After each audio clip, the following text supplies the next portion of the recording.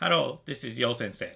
When you are working on architectural projects, it is useful to have a site model built in 3D. This way, you can design the buildings with sense of surroundings and context. In today's video, you will learn how to construct the site context for an architectural project using Rhino and Twinmotion with information from Google Maps. First, go and download your site images for both map view and satellite view with the same scale. So, one thing that we would like to do is to first lastly, we're going to have a model like this that has buildings, sidewalks, other buildings, and in this case, slope of the site, and street and beach, sand, and the water. And to get that, first what you need to do is to download a image of the site, so sitemap. You can grab it from Google Maps. So after grabbing that from Google Maps, what you are going to do is to run picture command.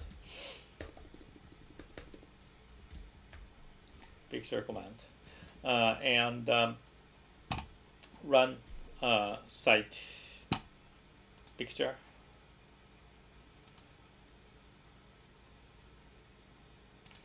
And then after that, you have to scale it properly. So you are going to go to find the scale bar, which you download from the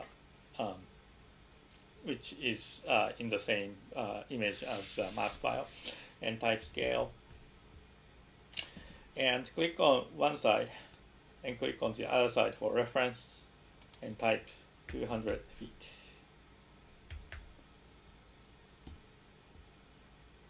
Okay. So that is going to properly import your image. Second, we would like to create a satellite layer and then type picture. And find the image of the satellite image. And in this case, in theory, they are supposed to be the same scale. So I'll just use the same size for the map.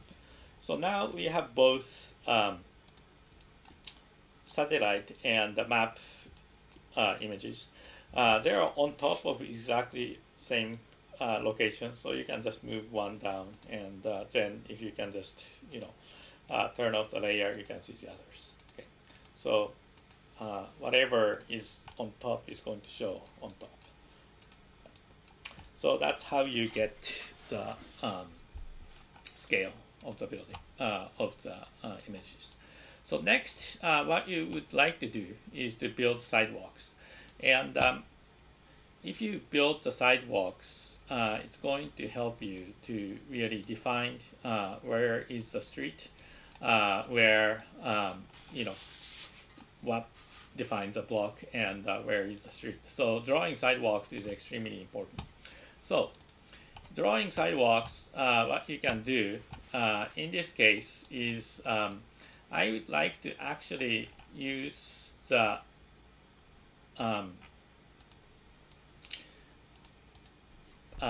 map. So with the map layer on, you can actually go on top of the blocks and start drawing the boxes. Okay, so in this case, I'm just gonna go and draw these boxes.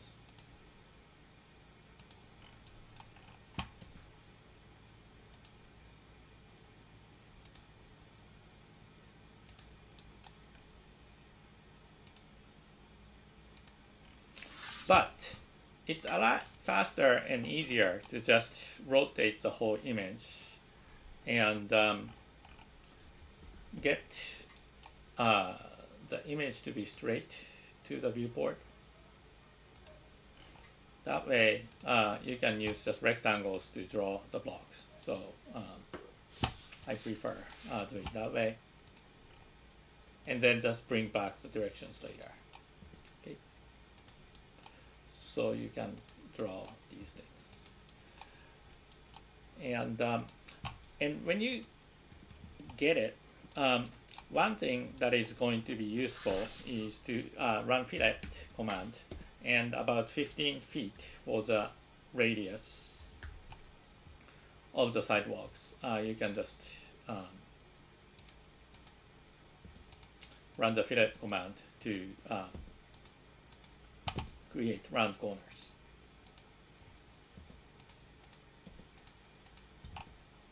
So you do that for everything, and that's going to become something like this. So, depending on the extent of the context you want to build, I just built, about 2 or 3 blocks extending from this building. Now, the height of the sidewalks are typically 6 inches. So you can just select these and extrude by 6 inches. Oops. Extrude by 0.5 feet, since feet is our unit. So that's 6 inches of sidewalks. Okay, so that's that. And then when you draw buildings, what you can do is go to the top view and change it to wireframe mode. And I'm going to activate my building layer and just go ahead and just click around to get the general shape of this building.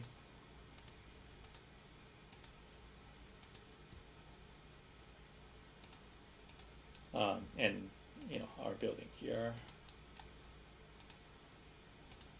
it's a little bit off, but I think it's fine. I'm going to be pretty detailed just for the main building, and everything else I am just going to draw like a box. Even this, yeah. This one I would just draw L shape.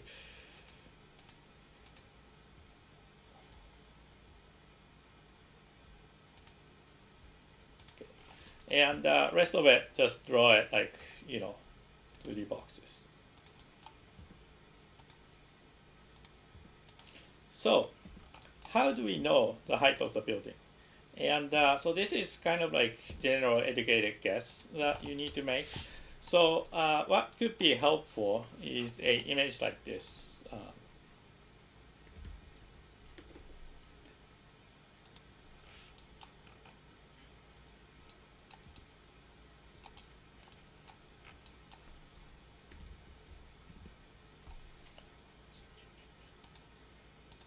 So you go to Google Maps and then find a picture like this. And on this one, what you can read is that this main building has 3 layers of windows. That's about 30 feet. This one has 5 layers, so that's 50 feet. So you can kind of like think it as a 10 feet per floor. So in this case, I'm just going to hide this guy and say, this one is 30 feet. Extrude 30 feet. And this one is 50 feet. And so you can kind of like look at this, and this one is 2 stories, 3 and 5. 2 story 20, and 3 story 30, and 5 story 50. And when your mouse is actually below this, it will extrude into a wrong direction. So be careful with that.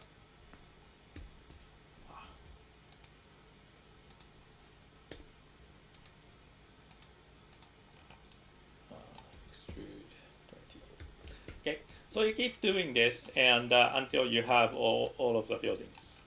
Okay. So in this case, after that, what you can do is to go to your satellite image again. And in this case, I have decided to create a line here where my so now I can kind of like go back to satellite image and adjust the view.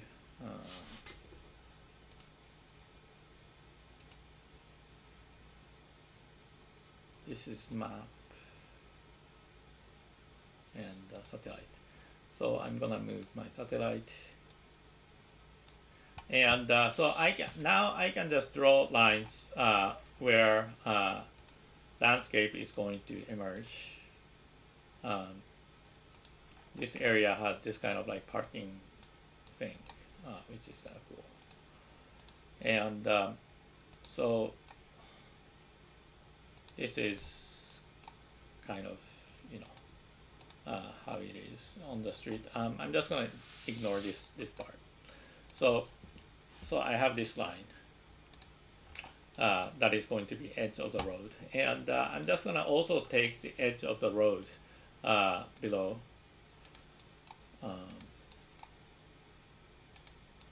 So this is going to be where the hill is going to be, and another edge of the road.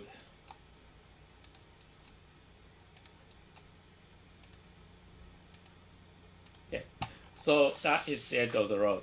So what we can do is, so just so you know, the height difference between Pacific Coast Highway here on this side and this top side is about 120 feet.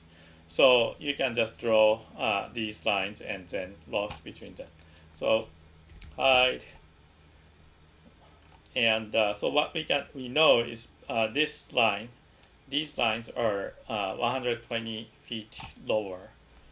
So what I'm going to do is click on the top arrow of this and type minus 120 feet. So that's the height difference between my road and this one. So I'm going to create, you know, somewhat lines that are going to be the, you know, landscape using. So that's going to be the hill layer, and you will get better result when you actually use this kind of like simple polyline, and preferably the same length.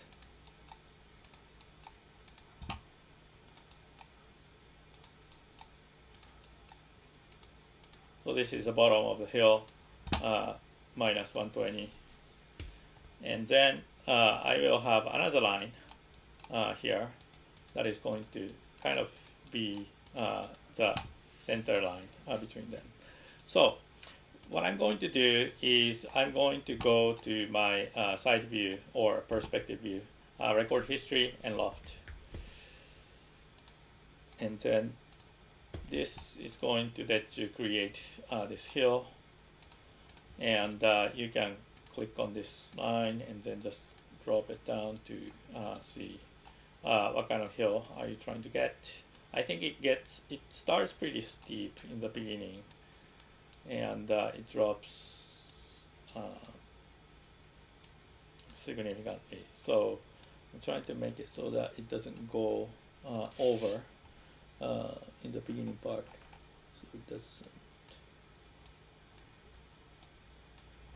But there's going to be a significant drop, so maybe, you know, doing something like that. So that's nice. So that would be how to create hill. Also, you will need another layer that is going to be road, and road is you take the line that you created for the edge of the road and then draw a rectangular kind of edge for that, and then you will just join them. Make sure that your lines are in the same location, same height. That will prevent you from creating surface. So now you can just extrude it downwards for like 2 feet or something, minus 2. Okay, so that would be the solid. But the road is supposed to be lower than the sidewalk by 6 inch. So you can type minus 0.5.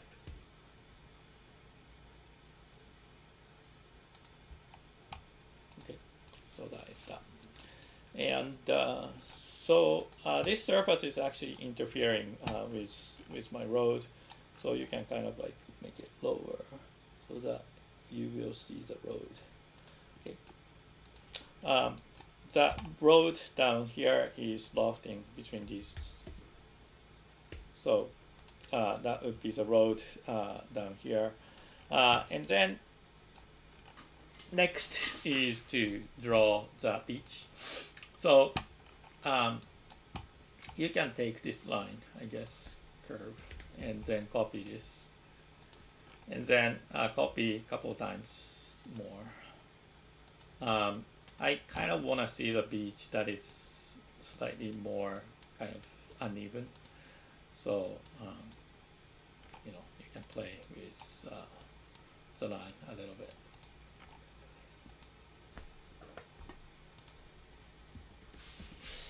We are going to build the sand beach.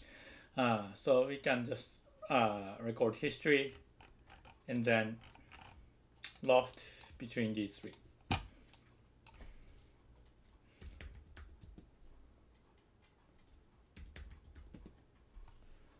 Lines, and they should be in the beach layer. Okay, so on this one, also we will draw a big plane as a water.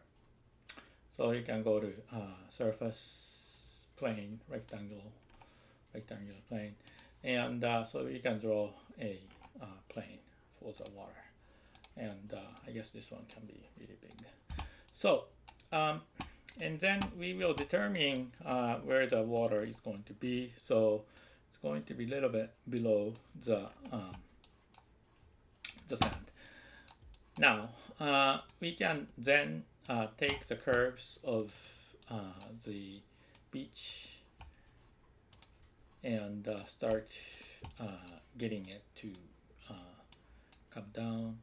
And so this is kind of like the line of the water. And you can look at the top view, the satellite view, and kind of figure out where the line of the water is going to be. And so you can adjust it. I guess we can do ghosted view. That's pretty good. I guess the line of the water is a lot more straight than what I have. So let me get straight. Okay, so that's pretty good in terms of how the beach is going to intersect with the water. So what we have here is eventually what you want to have here is going to be the buildings, sidewalks, the roads, the hill, the sand, and the water. So so you will be building all of these. One thing that I recommend you to do eventually is to change back the rotation of the site to original position. So if you type rotate and then click on one corner and click on the other corner and hold shift to bring it back to 90 degrees, this will give you true north for the direction of the site. So that's better. Okay. So another thing that you could do is to run cell curve command, select curves, and then hide all the curves that you use for construction. So this one is ready to go. So we are going to bring this to Twinmotion. But one thing that would be helpful is for you to determine the origin point of this model. So select everything that you would like to. Also, you should be assigning materials for each layer. So each layer has a unique materiality assigned to it. And that way, if you don't do that, Twinmotion won't recognize the objects as different layers. So you have to do that. So when you have everything, you can select all and then go to export with origin. Okay, this one is very important. So export with origin, and then you will click on the bottom corner of the main building to be origin point of this. And if you do that, it's going to let you, use the pivot point in Twinmotion is going to be where that is. So that's very important. So I'm just gonna export it, and then medium size for the mesh is fine. So now you will go into Twinmotion and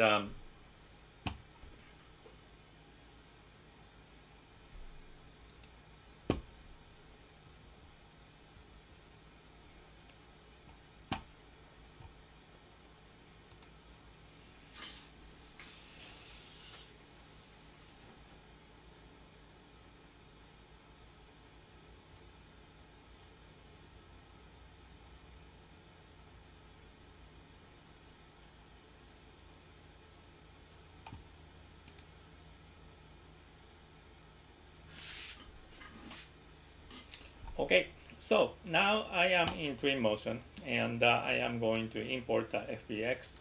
The setting is going to be open my FBX file.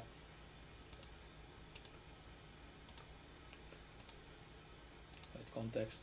And then you want to change the up axis to auto, and everything else is fine. And then you will have this one. So that's good. By default, the speed is very slow, so I would recommend you to change it to car speed.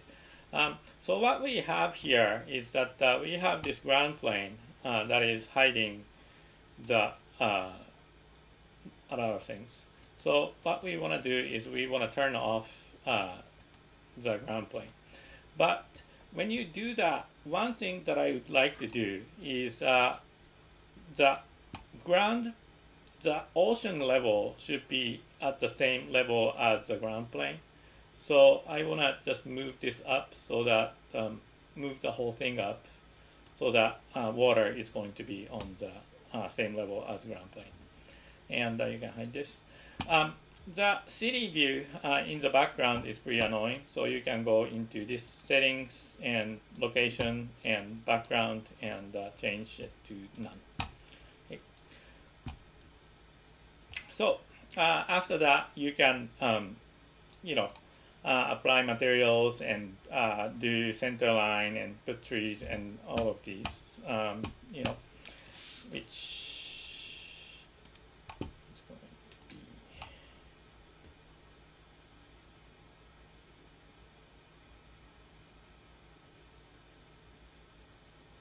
And then you will get this kind of simple site plan, site model.